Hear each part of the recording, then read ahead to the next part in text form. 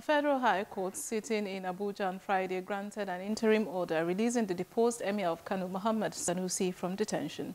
Justice Anwuli Chikere granted the order in line with the priors of the ex parte motion filed on behalf of the deposed Emir by Lateef Fagbemi, Senior Advocate of Nigeria.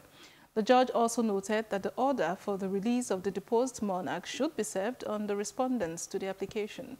The respondents to the application are the Inspector General of Police, Muhammad Adamu, the Director General of the Department of State Service, Yusuf Bichi, the Attorney General of Kano State, Ibrahim Mukhtar, and the Attorney General of the Federation, Abubakar Malami.